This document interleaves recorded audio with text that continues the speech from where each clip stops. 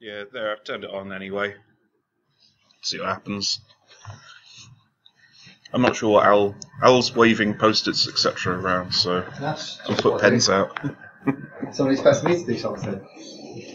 Yeah. So, I think Steve's climbing sharp in just a minute. There he is. So Steve's on here. That's how I'm going to swing it. Julian's brown bag. Doesn't take too much running to start a conversation. I had a suggestion, which is who says open spaces. It's a style that we've applied at our conferences, which is instead of trying to define an agenda that nobody actually wants to listen to, the folk in the room make up the agenda by offering lightning talks. So a lightning talk can be kind of 30 seconds of, I had an idea, I tried it was shy. Or I had an idea, I tried it was quite good, you might get some benefit, and there might be a conversation. So I was going to suggest that, given we're here to talk about the way that people manage their time and the way that they reduce the stress from doing stuff that they need to do, that what we ought to do is work out what techniques we use and then talk about them. So use lightning talks as a mechanism for coming out with some topics to talk about. So I've got 4. Guess what? I've got some post-it notes and a pen, and I'd like you to contribute to it as well. Okay, so techniques that you've used to make best use of your time to reduce the stress that you're having doing your job, to generally be efficient, happy. So if you can do a lightning talk on it, which could be anywhere broader than that, potentially. I guess like keeping on top of all the to-dos and things, just generally in life. I guess. Yeah, so it could be anything. So I've got some suggestions. I'll tell you what they are so you can see the sorts of ideas. I can talk about a time management technique called Pomodoro. Okay, I use it. I'm happy to talk about it. Andy used to be a fan of that, Andy. I still am. That better. Right, so things you can talk about. You haven't got a pen with you? You've got a pen. I knew you'd have one. Okay. So, email behaviour, I'll talk about. I've got one for that as well, actually, yeah. So, inbox 0, behaviour, CC2. Okay. Mine's more about the return to work inbox. I know, just put the phone. Return to work, right. No sneak previews. Yeah, good idea. I've got something to say about that. The ideas about the difference between important, urgent, and influence. I can talk about that. Okay. I'm interested in finding out what people do to visualise what's going on, but I haven't got a lot to say about it. Right, someone else can take over, I've said enough. So who's got something to say about the way they manage their time, the way they stay focused, the way that they work effectively? What is it that you do? What are the tools, the techniques that you use? I could do something for a few minutes on the idea of context. Context and switching? No, as in context, as in the context in which you can do a task. Okay. Who else? I can talk at speed about how I make my own little Kanban whip. Personal Kanban? Personal Kanban. I don't know if I'm doing it officially, but... Steve can also talk at speed about how he could do more by talking at speed. I was going to say that's my service purposes as well. Work faster. Despite the fact you have to then slow it down 3 different times. Slower, no slower, no slower again. That's if the person hasn't been scared off first. Sorry. TFDL. Too fast. Didn't listen. If anybody's got something that they've found as a way to help them stick to various good techniques, I'd love to hear about that. That's Because I haven't found it yet. Well, If someone's nailed that, You that'd haven't be found great. the technique that's helped you. I found things which I'd loved and then stopped doing for inexplicable reasons. So they haven't been effective, have they? Or I you haven't still been doing effective. it? I don't know if I can blame the techniques. Right. Can I talk about, very briefly, about scratch pads, I guess? Yeah. We've got about 10 things up here, I think. We've Enough to got roll with? 7, we've got 8. We can see how we get going with those and then see what time's left, and it might spark off some more ideas for other people. Anyone got anything else?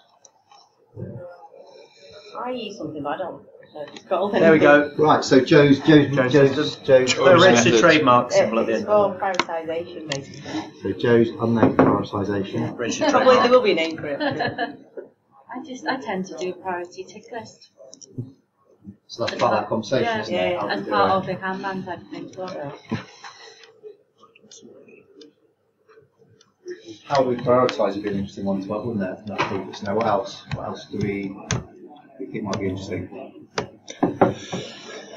I think I'd need more prep to do justice to something like GTD. Because that's kind of going a to touch on that with the big, context as one piece of that. yeah, that's getting things done. It's quite Volunteered. a big Well one. done. Damn it. Well, that's a likely talk, isn't it? That is, Yeah. that might see that we want to do a brown bag on it, Mhm. right? I'd love to hear something from Danny. I'd love to hear what it's like to wander into an organisation like this, right, with all this stuff going on that, you know, you maybe don't understand what it is, and how you stay focused, what you think about the ways that we try and organise, how they seem mad. But no pressure, if you don't want to do it, you don't have to. I'm trying to think of the best way to put it in words, actually. Right, so have a think about You know, it. at the end of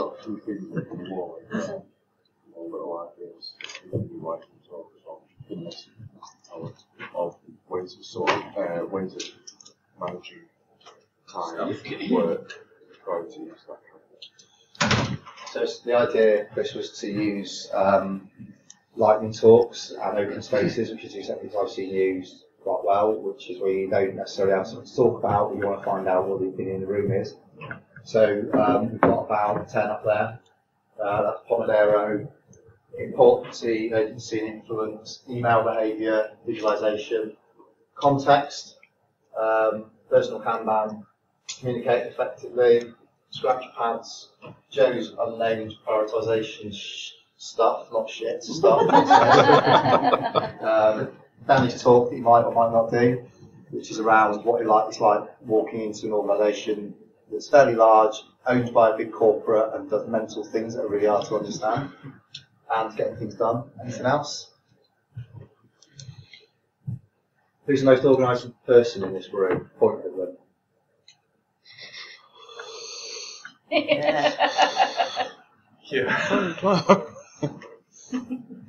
Right. Okay. You haven't said anything yet. I've got something Oh, to say. okay. Someone knows, brilliant. Right. Return to work emails. I'll kick Oh, off yeah, with that if thank you you. want. There we go. Yeah, start on that.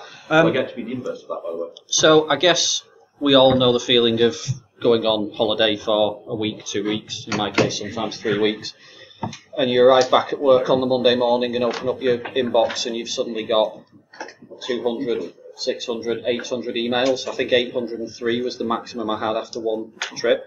And back in the days before I kind of came to the conclusion that I needed to do something a bit smarter about getting through them all, it probably took me until the Wednesday of the first week back before I got back to some semblance of order, you know, read that, file it away, read that, reply, delete that, and so on.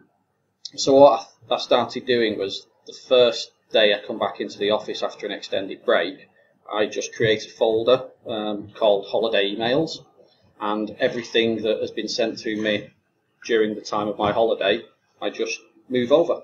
So all I'm dealing with is the emails that have come in from the Saturday, Sunday and the Monday morning, as you would do any normal Monday. But what that means is that you can get back up to speed pretty quickly because you're just dealing with the here and now. But if anyone does come to you and say, oh, I sent you an email about such and such while you were away, you can go and find it in the folder, you can go and look at the details, you can respond to it. But I found that 90%, 95% of the emails that you've got to troll through have either already been dealt with, they were FYIs, they were ServiceNow comms that the issue's been resolved anyway, and you were just wasting time trying to get back up to speed. And I've done that for the past 3 years now, and not one time has anyone come over and gone, you've not replied to this email, or why hasn't this been dealt with? It just takes all of the clutter away from day one. You can get back up to speed on the stuff that's happening on the ground, and you've got the emails there to refer to if you need them. Who else suffers when we come back from holiday? By email, right, most people know. Yeah, okay, I do. I worked, my boss at Valtech, in fact my predecessor, he left, that's a role, but he used to delete emails when he came back in, and his view was that if it's important enough to surface, it will surface again. Yeah, I've never had the fault to do it, but that's more or less what you're proposing. It's kind of a halfway house between having to go through them all one by one and deleting them and hoping that if it's important it'll come back to you. So, within half an hour of getting into the office on the first day back, I'm essentially just dealing with the stuff that's come in from the weekend and that Monday morning. Yeah. I've heard that referred to more generally as declaring email bankruptcy, where you yes. essentially say, what is done, and writing off all that kind of debt of email, as it were, and saying, right, we're starting afresh kind of thing. Yeah. And sometimes people will send out an email essentially saying, right, if you sent me something, I didn't see it. So something in the last that might 3 weeks, encourage I it. have deleted it all. There's an interesting undercurrent to this, isn't there, which is people use email as a task management system. What I do is when I get an email in, if it's worthy of doing something with, I write it on my to-do list. I was going to talk about visualization. This is what I carry around. And I do something about it, or I prioritise it down sufficiently that I don't do anything about it. So it falls to the bottom, nobody's complaining, I'll make a decision, I'm not going to do anything. I'll scrub it, don't deal with it. But I don't allow things to lurk in my inbox. Yeah, I use email for communication and not task management. I know there are tools for using email exactly as task management. I've never tried them, I don't know.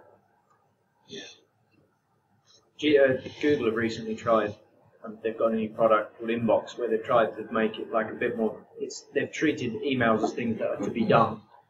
It's basically just a different skin on the same thing, so it essentially just archives if the mark is done. But I found it put me in a kind of weird halfway house. I like using it, but what I treat as done is I've processed it and filed. I've decided, generally speaking, it ends up being as a to-do on my to-do list. Because otherwise it ends up being confusing. So I don't leave it in email. It's done from email when it's on the to-do list, or it's decided it's not. I've got a halfway house. Well, I've got something that builds on this. If you ever use Evernote, there's the Evernote email clipper tool. So what people have done with that is when you get an email, you determine, is it a task? Is it just a quick reply to? Reply to the ones which are easily dealt with. If it is a task, clip it into Evernote, straight into a actions folder in Evernote, and get it out your email box, delete it. So all what's coming into email is either information or news stuff, as opposed to what generally happens then is, well, I'm keeping that email there because I haven't finished working through what's needed, and your email box just goes bigger and bigger and bigger. And it becomes harder to find what are the tasks you're trying to do in it and what's just people letting you know stuff and all sorts. What's people's opinion about the helpfulness, excuse me, the helpfulness of task management tools? So Evernote, I swear by Evernote and Trello, yeah. I've used I can't remember what it's called, I think it's called Tech app, I can't quite remember, and it's not quite Kanban, but you basically put sort of in priority, high, low, what have you, and it's basically like a checklist you tick off as and when you do it. Yeah, there are other ones like Remember the Milk is another one. Yeah. I personally found, we spoke about this briefly before, that Post-it notes and my notebook are my task management, because there's something about actually writing it down that makes it stick in my head more. Typing it in doesn't work for me. I can type things in, save them to a document. It doesn't trigger the same bells as having actually physically written it down, and someone can come back months later and say, oh, do we remember having a conversation about this? And if I've written myself a note about it, it does come to mind a lot easier than just having put it in. See, I make notes in my note. I generally keep a notebook. I make notes in meeting things, but if I put to-dos in there, I always lose them because it's just too time-based. They just disappear into history. So it's kind of okay for when I want to flip back and find something. It's easier to find it because there's just kind of visual cues and doodles and things. It helps me kind of recognise the page and things. So in terms of a to-do list, I find it just gets lost for me in there. There's two things I do to solve that problem. I have a thing I call my daily log, and it's a Word document, and I'll take notes like that, and I'll photograph it, and I'll insert it in there, and I'll put a little bit of metadata around it. So I'll say time management brown bag, and then in the future when I need to search for it, I'll search for it, and it's really low effort. But I keep a separate list, and it's this. Right, you see me kind of clutching this because that's everything that's going on. But it is just a reminder of what it is. It doesn't tell me any details about what it is. I usually go to an email for detail or a document or something else. But I separate it into things that are urgent, things that are important. I separate it into things that I am doing and things that I'm asking others to do. Yeah, and that helps me to focus on what is the activity I need to do right now. I also separate work from me, and where the stuff I do requires me to interact with other people, and I've got forums to do it. So like the Uber stand-up, the recruitment stand-up, the heads of catch-up, the leadership team meeting, the town hall. Put them on there, but there's only one thing on here for all the things I'm doing. So do you reprint that every day? Every week. Yeah, do you just post it up?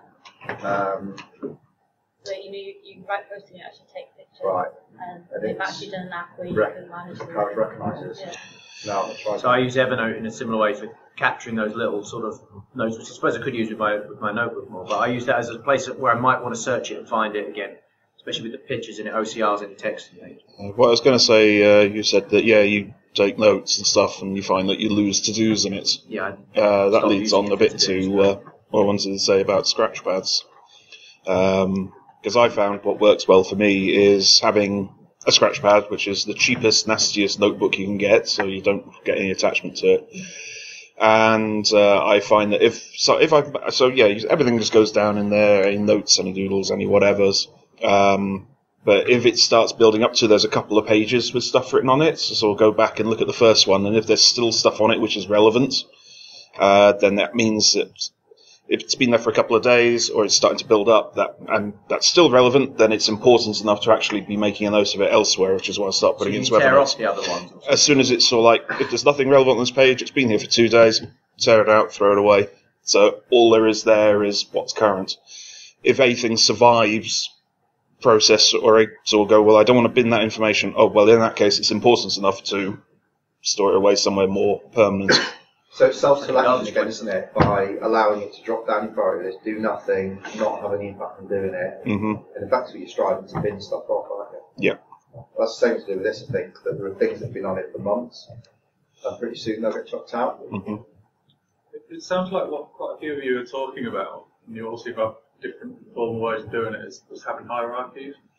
So whether it's for priority or for subtasks for a particular task. So I've personally got a hierarchy. If stuff I'm working on right now, I'll keep either written down or using just a really simple checklist app. I'll be using that. But if it's something incredibly important that I know I can't forget, that's a post-it on my screen. So there's kind of different levels of visibility. And like Andy says, if something's important enough for me to keep visiting it and it doesn't get done, that kind of gets bumped up the hierarchy. Until it's scrolled on your screen on a permanent marker. And I've seen it done almost like a brain dump. You start with what are my most high priority tasks, and you filter off from there, and they might have subtasks involved in them. Mm-hmm. And I know for some people that's quite effective, but I've not found a useful bit of software for doing that yet. So I find that having more than one source of stuff to do makes me stressed. Mm-hmm. Right? Because I've got but even within your one piece of paper, you categorise it, I guess, yeah. I got validly challenged by one of my colleagues in Valtech from suffering from a condition he called premature categorisation. Right? Whenever I see a problem, and I think it's because I'm from an engineering background, software engineering background, I can't help myself but try and categorise those things together, because I find it easier to think about 4 groups of activities I've got to do than 40 things I have to do. And that's why I find that helpful. So the urgent stuff, I know I'm not going to do it and just stop doing it and get on with it. And the important stuff, okay, I will do it, but I won't do it now. So effectively, and because I prioritise within there, I'm saying I only actually have to do that to be successful. Yeah, and at the start of the week, I write a post-it note with the things I aspire to do from it, and I'm probably about 7% hit rate on that. So it changes during the week, but it gives me, for me, it reduces stress because it appears to link with everything going on, which I think is what you're achieving. Something that I've found, which I think I might have got from somewhere near the beginning of GTD, since I've never finished it, getting to its number. is like what I tend to do is I'll put, if there's a sort of project, something that got a couple of steps to it, I generally only put the first one in my to-do list because the other ones are implicitly pretty much blocked.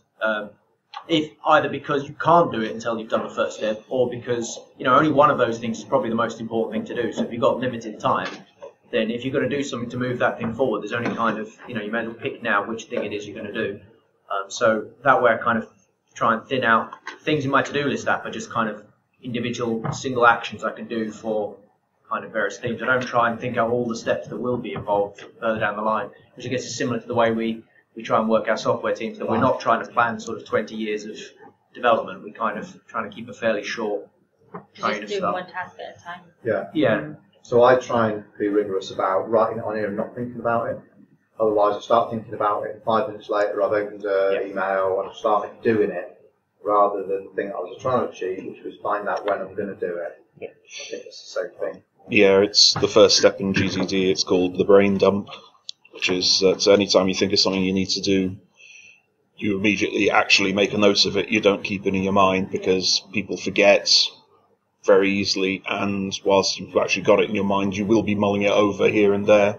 I do that a lot. Yeah. It's better to actually just get it down, notebook, whatever, just get them down. So what do you do with yours? So you've got your columns of urgent, important... Urgent do, urgent delegate, important do, important delegate. Right. And then get live, missing car key, replace, so I don't get lots of the car stuff for me. And that's pretty much it. So then you were saying about letting things drop to the bottom. How do you prioritise? So obviously it's from other people telling you this is important and stuff like that. So every week I decide what I think is important and I colour it red. Yeah. National text, so I print it off. And then it changes during the week, so the purple marks on this are where it's changed. And I try and put it into the right place. So that's highest priority, that's lowest. So try and put it in the right place. I don't know whether it's effective or not, but I fairly firmly believe if you're not doing the right thing, you'll find out about it pretty quickly, because it has an impact somewhere. That gets on your radar. So you've made distinction a couple of times between urgent and important. How do you choose the kind of, personally, how do you choose the mix between those two jobs, those kind of flavours of work, so that the important but not urgent doesn't sort of get starved and things like that? It does, because there's always something that's urgent. And it's being brutal about saying. It's always going to be a judgment call, isn't it? Which is never going to be perfect, but it's based on your experience and what's going on that day and that week, I guess. Yeah, there's an example here. I need to remind Stu to message something in Town Hall about if you want to push your holidays beyond the end of the year, do it. Hasn't happened. It hasn't happened for a week, which is kind of verging on quite embarrassing, given how simple that is. But compared with some of the stuff I've been on to, I've made a conscious decision I'm not going to do that in favour of doing something else. Sometimes you need to justify it. You let someone down by doing that, but I always think if you've made a sensible judgment call about sod that because of that, that's good. Yeah, that's something that. Oh, sorry. Go. I look at the impacts of not doing something. What's the impact of not doing that? And that usually helps me prioritise as well. I found that we're maybe going to get onto Pomodoro a bit later, but I found that if you've got your full day planned out with that, of things you need to do and how long you estimate they're going to do, it's very good for getting control of your workflow again. If you find yourself going into that bit where people come over and go, oh, could you do this? And, oh, could you do that? And your first tendency is to go, yeah, I will, I'll do it. And you then sort of find yourself really struggling to get through the day. But if you're able to have already planned through some things you need to do, things you know you need to do, and you've kind of estimated times, etc., someone comes over and says, can you do this? And you can quite honestly look at it and go, actually, no, I can't do it today. And it takes so much of the stress out of your life, because otherwise you find yourself having promised people you're going to do things and you've bitten off more than you can chew. This is why software projects run late often, because the business thinks they're asking for predictability, but they're actually demanding flexibility. Yeah. Because they go, oh, just do that. How big is that? It can only be 10 minutes. Come on. But we all know that by the time you've thought about it, you stopped what you were doing, you've written a test, you've written software, you've deployed it, it's gone wrong in production, you rolled it back, you do it a day. And one of the dangers is treating other people's time as more precious than your own as well. So if I need You know, if I know I need to do something, or some paperwork to do, or I just need some time to think about something, I'll send myself a meeting invite so that it's in my diary and the time's unavailable. Because if you just try and do it sat at your desk or whatever, and there's nothing in your diary, you can guarantee that someone will send you a meeting invite, and then you almost feel obliged to go, and that's then treating their time as more important than your own. I think there's an underlying problem with a lot of this. There's a hell of a lot going on. Yeah. And also things like what you just said, people will invite you to a meeting. People are very quick to send emails, to send meeting requests. Do you really need to be at that meeting?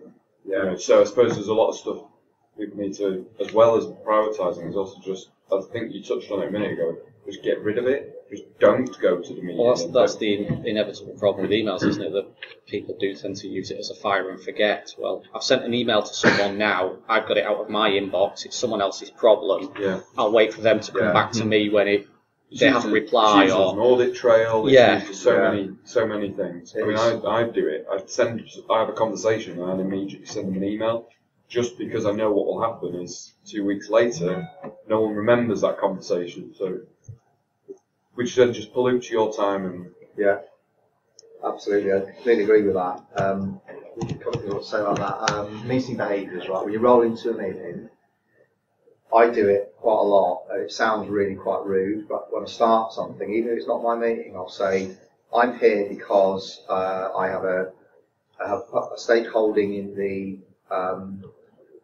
Devon test environment thing, and I'm keen that it goes right. Why are you here?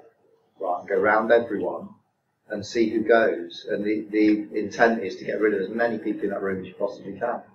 Because this at the moment is costing late rooms what? 1, 2, 3, 4, 5, 6, 7, 8, 9, 10. A day and a half. No, it's not. We're on lunch break. Yeah, but you get all sorts of meetings which can seem quite innocuous. Some of them can, not this sort, it's highly valuable, but we saw one emerge this week, didn't we? Yeah, we managed to. 18 people on the distribution? Yeah, we managed to roll back on that one, but yeah, you end up with a cast of thousands. Stand-ups we've had during previous crises as well, that sort of thing. Oh, God. So that, I guess what I'm encouraging you to do there is to challenge your attendance. Attend and extract yourself, or challenge other people's attendance there, and try and keep meetings as quick as you can and as small an audience as you can. At my first company I worked at, the head of development was also the MD and the founder of the company, and he obviously had a vested interest in things. And he would sit down and he'd always start me to go, this is costing us, and he'd price it per minute roughly in his head, and he'd be like, this is costing X £100 a minute, go. And it really put a thing on, like just a bit of focus that, because obviously he knew roughly what people were kind of being paid. And he'd just do a rough back of the envelope kind of figure. And just, you'd always start the meeting with how much this is costing the company. This number of people. Recording that so you could work out why everyone was off. I think some people simultaneous equations that they have to. I know I used to, every time I have a meeting, I think, I must obviously need to be there, hence I'm getting invited. So I kind of think I have to go. Yeah. But I've sort of certainly learned that actually I don't necessarily need to be there. No, people just maybe think that I need to, but so I think it's just kind of realising that actually you can say no to a meeting, you don't have to. Absolutely. And you don't have to do it at the point of conversation, you can do it when the meeting starts, because often you won't understand the objective until you get in there. I've been in a meeting now halfway through, I've gone, actually, I don't need to be here. It's great, do that, that's absolutely perfect. I do as well. I don't know if I'm not going to be of any value at all, I'll just remove myself. Your timing is shocking. I know, I'm going in. You're about to walk out. Yeah, I've got 3 minutes, I know where I'm going, it's on the road. I think it's important to note there's counter-examples to these though. So, sometimes, a lot of the time you have got too many people in a meeting. Sometimes if you've got too few people in the meeting, things get missed. The cost for that down the road is much higher. And similarly, if you try and accelerate the meeting by making it obvious that it is costing money, we don't want to start. Sometimes things get missed. Planning is one that I get quite stroppy about when you see 3 people in a planning meeting and you've got a delivery team. Everyone in the team needs to be in that room. Otherwise, something doesn't pop out, and that's dark matter. Mm-hmm. I think the problem is that there are many different flavours of meeting, and there are many different, there are meetings where it's essential people are there, it's meetings which are nice to have. Only thing is, we've only got the one word, and that's meeting. And it tries to encapsulate everything, so we can't communicate to anyone is this one of those meetings which desperately needs everyone? Is this one of those meetings where, well, if you've got the free time, it's cool, or you'll be able to duck out halfway through? We don't have a way of really differentiating that just by having a meeting. I've noticed a massive change since losing floor 9. We've got less meeting room. Yes. We have less meetings. People now will just have a discussion around the desk and then move on. Yeah. We don't have to book out 30 minutes or 60-minute slots anymore. Mm-hmm. You know, or we can't book out 30 minutes and 60-minute slots. So around the desk. yeah, you just have a chat around the table or around your desk or just in the aisle, and things get done straight away. Yeah. You know, So that's another good one, isn't it? Is that think clearly about whether you actually need a meeting or you just need a bit of collaboration. Yeah. And if you just need a bit of collaboration, go and ask someone, and if they say actually no, respect that, do it later. So what prompted that? That was having less meeting rooms, therefore not many in them. if you don't give people space to have. Although there was a useful space on floor 9 for more informal things where people would just jump into the middle of it, because there was some kind of semi-boarded off The area. breakout space, yeah. That was very nice. But yeah, even that though, Yeah, even that on could- floor 9, you wouldn't have you'd never book a meeting Yeah. in the social space. That would just be, Yeah. should we What's good just about go that? in the breakout space? You know, you would just, it would be more Organic. organic. But I think that there's less stigma as well for leaving. If you're in a thing with the door closed at a meeting and you're, say, sat there, if you wanted to leave, You've got to get you've up. got to go. Whereas if it's just a conversation and people sort of stood around, people gradually sort of phase out the conversation and just walk off and leave. And so the cost of leaving is much higher when you're in a room with a shut door. But we should break that expectation. Yeah. You know, if someone isn't getting value out of this, I'd really hope they just walk out. Yeah. Just so on anything that they've invited to. Well, that's the one for an open spaces conference, isn't it? So when you first turn up and they're telling you what the rules are, they have to sort of break that conditioning, and they actually say, if you're in a talk and you're not getting anything from it, get up and move to another one. But people have to be told that, otherwise they'll quite happily sit there and go, oh, I don't like this one, but It's probably good as a I've meeting. got to be here. I'm If here you've now. organised the meeting, it's a good thing to do to kind of say, by the way, leave any time, because that just, as the person who put the thing in the calendar, is often you've probably got most power to help people leave. But you can see it around in a meeting, because you look round the table and like there'll be 4 or 5 people just on their laptops. Yeah. Which Staring means off they're into obviously not space. paying attention to the meeting. Not necessarily. For example, like I always doodle at meetings, and I always do it, and it helps them pay attention. Not a laptop. Yeah, I- no, I but on do a pad, the I'm doodle assuming, thing. yeah, but I'm guilty of that. Yeah. And I Also, he's been to a Moonsday meeting. You sit in a meeting, everyone's sat on their laptop doing work. and Yeah, you're like, no, well, that's true. Are you actually listening? Should we be sat here? Is there any point? The answer to that is to do that meeting at the desks, and then they can continue to work, and if something causes a ears to bring up, then Yeah. give us your opinion. That's I was going to say something about email behaviours. I will read the subject line and the first few lines of an email that I'm CC'd on. I will assume there's nothing in there for me to act on. Yeah. Yeah. And I notice a lot of people's to and CC behaviour is just erratic. You find yourself with a match at the bottom. So if you CC me on something and expect to do something and I don't, that'll be why. right, that's how you send a message to Al that you don't really want them to read. Oh, we've got some bad news. I'll just CC Al and stick it down about 4 lines. Yeah. Really Yeah. good. Yeah. Quite Yeah. far down there. It's very There we go. Definitely CC you. There's this tile is that because I'm quite OCD, I will read it at some point. It might be a month and a half later. I'm with emails. I'm very much just a very quick skim, and everything sits in my inbox. If you look at my inbox, it's got loads of red email in it. I know everyone's different. Some people like to have an empty one. I can see some reeling on the idea of You it. hate mine. But I don't bother filing because that's what the search box was for. If I want to, yeah, see that. That's beautiful. See, for someone who's as OCD as me, He has no idea what he has to do for the next month, but he's got a beautiful inbox. All my post-it notes on my desk lined up at a perfect 45-degree angle. Oh, you so know we're all going to mess with it. Yeah, I have been constantly. Al and Gareth have been mocking me constantly for it. But yeah, I just find just quickly skim and just I don't know if it's just me saying about techniques. I think I just work on stuff immediately if I need to. Well, I think you've touched on Or I something do there. put a flag on it if I have to come back to it, and then never come back to it. We have set touched on something reminders. there though, that there's a whole lot of different techniques, but What works everyone's an individual, and what works for me would be completely, anathema for you, and likewise, vice versa. So the point of this is to, if something resonates with Yeah. you, try it and go and ask the person who's talking about it how they do it. Because the way I try to do it with my email, and unfortunately my inbox is a little backed up at the moment because it slipped, but like I say, I get the emails. If it's something I actually need to do something with, it gets clipped off to Evernote, and then the email gets shoved off into a 2014 folder. Or if it's not even anything important, it's just, or reply, bloom, and delete. It's like, there's no information I need to retain here, delete it. If there's information I might need to retain at some point, 2014. Yeah. If there's something I need to do, clip it into Evernote. There we go, there's my action, it's a big to-do list. That's that kind of GTD sort of idea, isn't it? Yeah. You triage things quickly. It's either something you can do in under 2 minutes, do it now. Yep. Something you need to do at some point, stick it on a to-do list. If Yep. something's for reference, you file it, or you just delete it if Yep. it's none of the above. It's kind of the... I've got a habit of keeping. I'm not as bad as that, but I do have various. Always good at that, yeah. So like if there's different projects, I have project type folders. And I do tend to keep a lot of emails that relate to that project, so I can kind of refer back to it. Mhm. But every other month, I then try and kind of go through delete. I used to do that.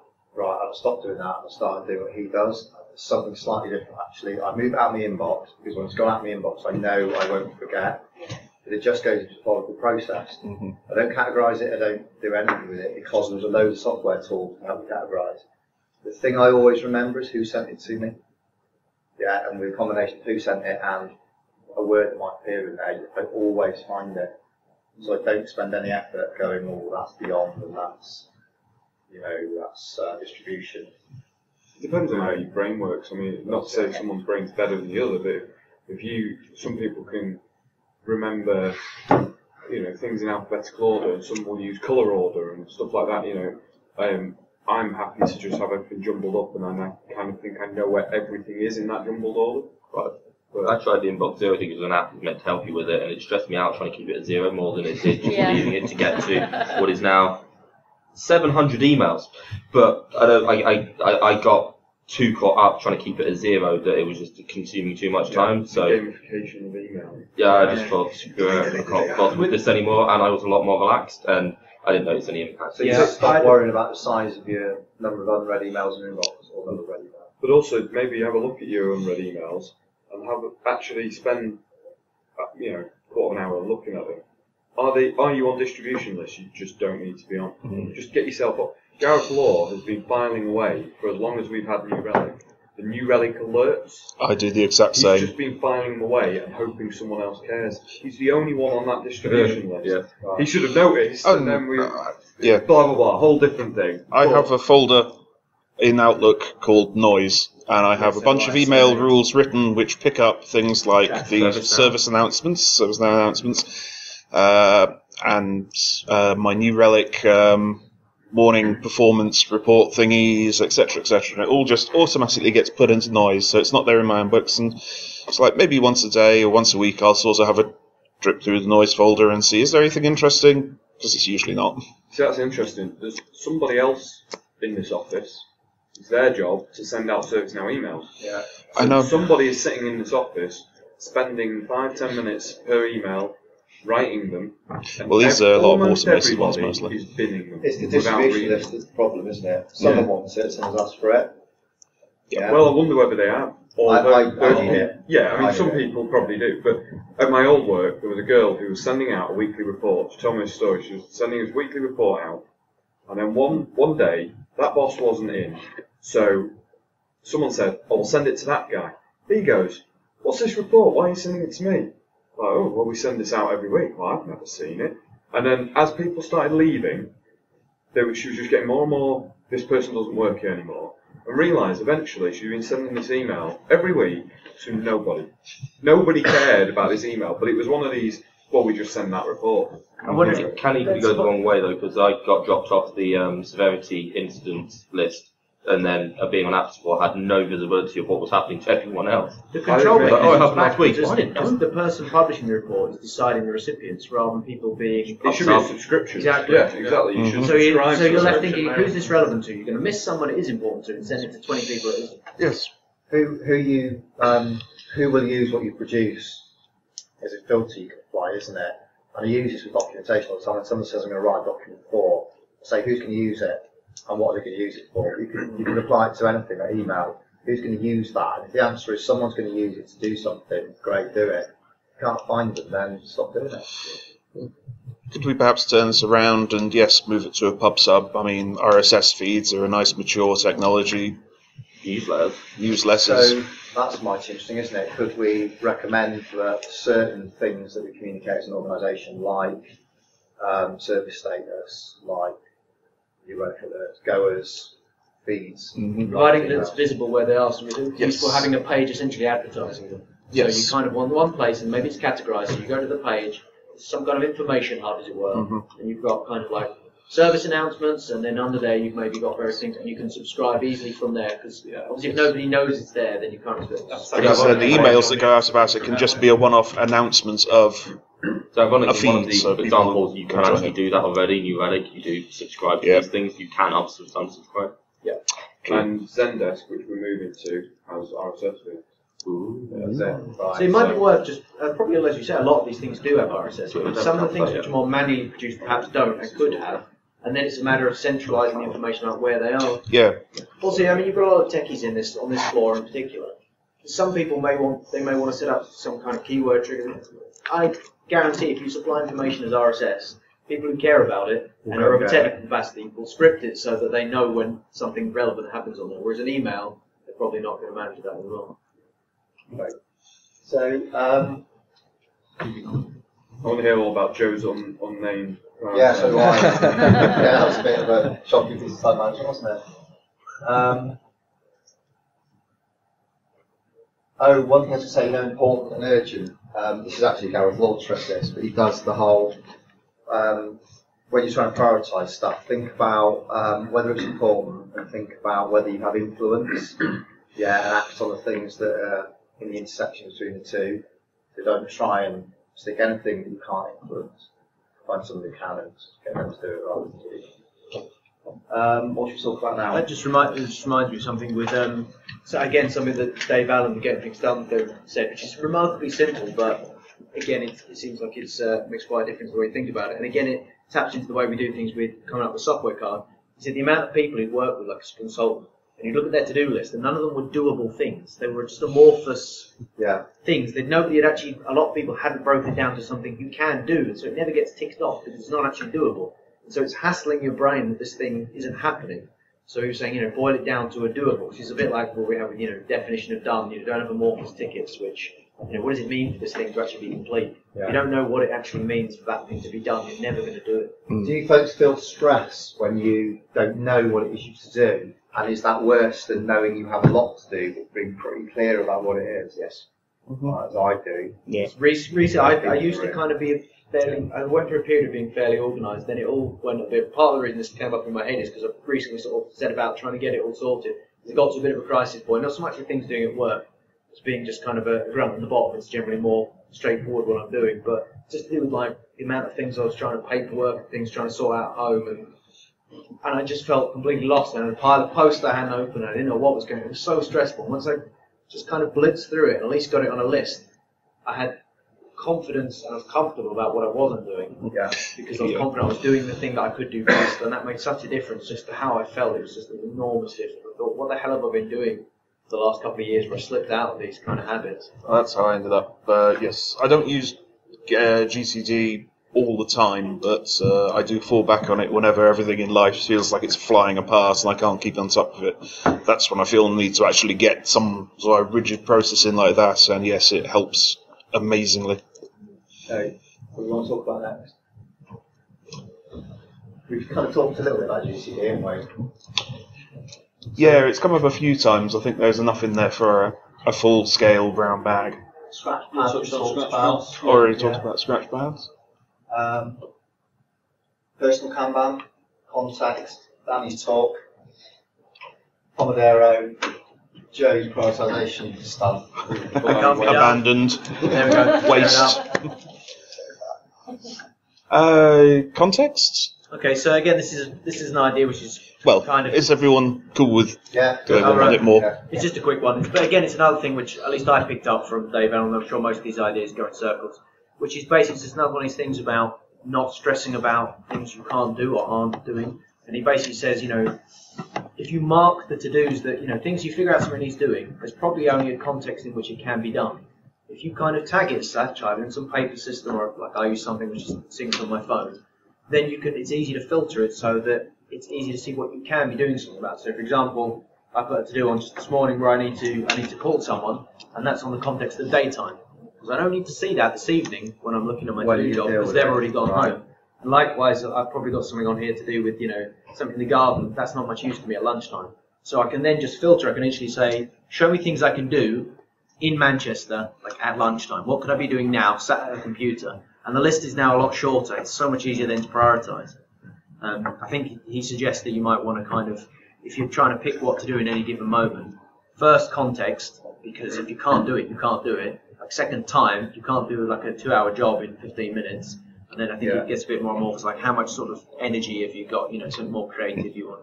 That's really cool idea. What app do you use for it? I use. We'll chat about it doesn't matter. Evernote with tags. Loads of them do If it. you know what it is, tell us, because I'll take a photograph of these notes. I use to-do.text, which is. I think what you just hit on, something that I'm really bad for is, I'll be at home and exactly that thing. I need to ring somebody. Right, I'll do it tomorrow lunch. Get to work. Then all of work is happening. Then I sit down and do a crossword for lunch. Come back to my desk and work's happening again. And I'm like, I forgot to ring the guy about the thing, and I'll do that. So tomorrow. I try now, and this is the thing where it's difficult. It comes down to habits a lot. Is I'm trying to make it that a set time. Start my lunch. I check my to-do list. Bring up the filter. Right, what can I do now? And then even if I choose not to do it, at least I've chosen based on what's in front of me. So that's what. I try and do exactly that. I do it every morning. I prepare, which usually means move the noisy emails overnight to the side and check that it's not something important. Review my calendar to see how much time I've actually got available. Identify the goals I want to do on a day. Make sure that they're aligned. Is it sensible that I contact? Is it sensible that I book British Gas to service my boiler today? No, it's not. It's not work. And then I go at it. So I try and do that daily. Quite often I walk in the building and my pants are on fire already, so I don't do that, and I feel much more stressed when I don't do it. So what were those 4 steps again? So I prepare, which usually means move the noise that's coming overnight out of the way. I review what I've got to do in the day. So review my calendar to look at how much time I actually have available for doing stuff.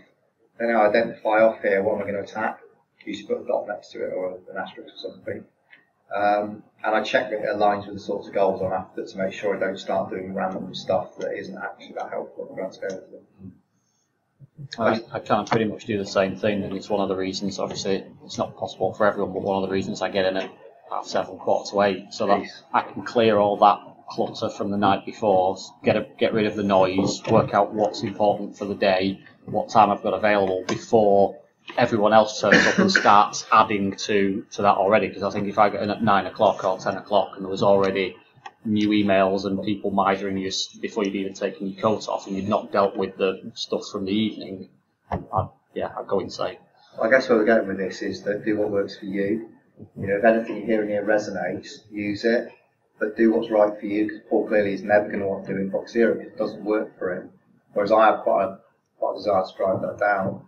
I don't think it's easy to see what the character types are either, so it's really hard to say that would work for you and put that someone else. I do a lot of reminders. I would have said that I would be very similar to you from a lot of what you said, but then it's one thing it's completely different. This is kind of a lot of people in our industry care about a lot of detail, and that's why we characterise ourselves and take the mickey out of ourselves as being quite OCD. But different things get on your nerves, don't they? So, having things in order makes me feel less stressed. Even if I've done nothing about them, knowing what I have to do makes me less stressed. Whereas some people get more stressed about not acting. What am I doing about it? So I suppose it's understanding how your mind works and what makes you stressed as well, what makes you effective. So we talked a bit about context. How good are people about leaving So if you've had a horrendous day at work, right, and you've got a load on, how good are you at recognising when to stop doing it and when to go home and to sleep? Oh, really? 5 o'clock. Not as good as I used to be. I remember having an email conversation with you while your wife was giving birth. That's misleading because she was giving birth for several days. I think we need to edit the recording at about 20 minutes. Cut! It was slow labour, it was fine. Yeah, I don't have best work-life balance and I would not recommend it. There's a point, so some people choose it. I definitely select. I quite often work on Saturday morning, and that's about clearing the decks, and it's my choice, right? I do it so that I have a nice, clear, peaceful weekend. Recognising when you're beating a dead horse, I think, is also really important. I can remember something so clearly. I was standing over in the good old days when Unix boxes were massive and we had a computer room full of them. I was stood over one at about 9 PM trying to get this enterprise service bus working, and the program manager came in and just says, "Look, go home, right? You're not actually helping." And it was that point where I realised that I was so out of focus because I was so knackered. I wasn't any good. I was actually probably being harmful because I was making changes on the fly. I've got about 10 minutes to figure out if you came back in after a good night's sleep. So that's why of times that's happened. That's why I've identified when I need to cut it off and just get sleep, background processing done, job, come in the morning, done. You forgot about that one at Hack Manchester a couple of years though, didn't you? That's different. That's fulfilling the spirit of the event, I believe. Be a Mark. We're going to get some sleep. Everything's wonderful. Wake up, Steve. You don't seem to have got any sleep. No, and it's all broken. That didn't happen this year. I just got very short with people. I think technology has made it worse. I mean, you've got your emails on your phone, your watch, probably directly into your brain by now. I do not have work emails on my phone. I don't have them on. I don't have them. So I leave the building at 5. And don't stay here. That's it, you know. And I couldn't do that. Okay, every now and then I might need to. That's what all addicts say. I used to do that, and when I was on holiday, I was incredibly protective because I worked in that stuff all year. And I'd say, when I'm on holiday, it's my time, business, and you can stop it if you don't like it. And I used to do that. But what I found was it used to add to stress when I was coming back. So in 3 days before I was coming back, I was thinking, oh God, what's been happening? And I started keeping an eye on what was going on by email, and I found, bizarrely, that sounded sick to me, but when I did it, I found it reduced stress, because when I walked back in the building, I knew what's happening. Yeah, I mean, I probably did something similar when I was on my holidays. I sat in the airport on the way back, killing time, thought, you know what, I'll do that email deleting thing. Why wait until the Monday morning, or even filing it away? I do want to know what's happened, and I do want to skim through it, so, yeah. In a time when I am doing nothing else, so anyway. Even that varies for me. Like, there's times when you don't hear about it because I'm sat home playing on computer games. What you hear about is when I've just come home and gone, oh yeah, I solved that problem last night because I couldn't stop thinking about it. It varies. Every day. It's not every day. No. Do you know what? If you're having problems just thinking about it, a good one is, yes, as soon as you think of something you need to do at work, write it down. No, I don't see it as a problem though. How does your wife feel about this? She's fine with it. So my wife's got used to it. Oh. Right, and she knows it's part of what makes me tick, I suppose. Here's an interesting one that's completely disconnected from this. Has anyone, you've all heard the expression, the penny's just dropped. Do you know where it came from? So I think it was Edison, I'm not certain of that, but what he did was he recognised that your very brain state, alpha is when you're really relaxed, beta, you'll be in beta state now where you're engaged in something, you're thinking about it. There's a state called theta, which your brain goes into just before you fall asleep. And you're really, really creative, right? You have some of your best problem-solving capabilities just as you're about to nod off, right? What Edison used to do is he'd sit in his favourite rocking chair, he'd put a steel tray on the floor, and he'd hold a penny between his knees, and he'd relax, and he'd nod, and when he fell asleep, his body would relax, he'd drop the coin, it would wake him up, and he'd solve the problem. Right? That's where the expression comes from, but I've used this one, right? We were really struggling with a piece of work at Valtech, and I sat back in a chair in the sun and I let myself drift off while my colleague was talking about it. I explained what I was doing, so this is like I just nodded. And I'm using this excuse. Unbelievable. I got absolute clarity on what it was we should do as I was just about to go. I've had a similar, I mean, I guess it's probably, you guys will probably find it as well. You know, I've come from a COBOL programming background, and dealing with issues when I was a dev. Beautiful, you did Went to dealing with a problem like, for 3 days I couldn't solve. Went to sleep on, say, the Saturday night, woke on the Sunday morning, and was like, I just need a pad and a piece of paper, and wrote out the code and got into work on the Monday morning and it solved the problem. It's not technically complicated, it's just that what I found out the penny It drops. is amazing when that happens. That I often lie in bed and something will click, and I'll just on my phone a reminder in the morning. Something will just come to me. I find I get a lot of clarity in the shower in the morning. It's probably the other side of it, where I'm just waking up. It's kind of, I find I figure a lot of things out then. Go and Google beta state or beta state, mind state. So there's a Wikipedia article that I found really interesting. Using that next to another. That's what Ben does all the time. Yeah. It's the work. Right. It's 25 past 1 now, so I would. good time to. I suggest that we store some of those. I think Pomodoro, personal Kanban, is probably worthy of something on its own. Communicate with Impact. I was actually just going to recommend a book that I found really useful, which is for writing. So writing emails or writing documents. It's by Strunk and White, and it's called The Elements of Style. And it's a tiny little thing, about that big, about that thick. And it was reviewed as a good read on Radio 4 yeah, a couple of weeks ago. It's not a good read, it's not a good read. read. It's good for dipping into and going, oh, that's for how to write and communicate effectively. Yeah, they were doing a piece on style guides. Right. What's it called? The Elements? The Elements of Style. It's by Strunk and White. It's about 50 years old. But, maybe I should bring it in and put it on my bookshelf. It helped me to learn how to write really quite complicated emails in a way that was easy to understand. And when you want to get a message over, especially to someone like Jesper, who's got very limited time, the first 30, 40, 50 words are the big impact words. Yeah, it's amazing how many emails you get which are that long, and it's just meandering. Does nobody realise that this is not going to get through? I'm not following this I'm anymore. a big fan of bullet points. Right. So, why don't we consider doing something in the future about some of those things? Mm-hmm. I think a few of those topics could probably sustain an hour on their own. Danny's talked certainly does. Got away with it. I'd be interested actually on your thoughts just to wrap up on presumably your first proper job in a IT company. Does some of this strike you as complete off the wall lunacy? No, it all makes sense because it's things I've been struggling with, like to get that sort of flow into working. Prioritization is the main thing I'm taking from this here, because I do have a few different systems, like throw something into a notepad if I need to think about it, but not straight away.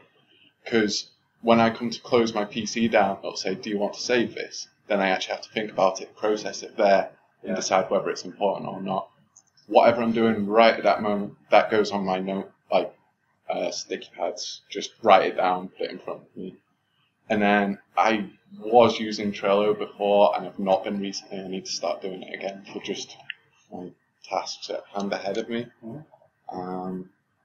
But yeah, prioritization, actually thinking about it at the time, or giving myself some time to go through everything and throw out the old things. Yeah.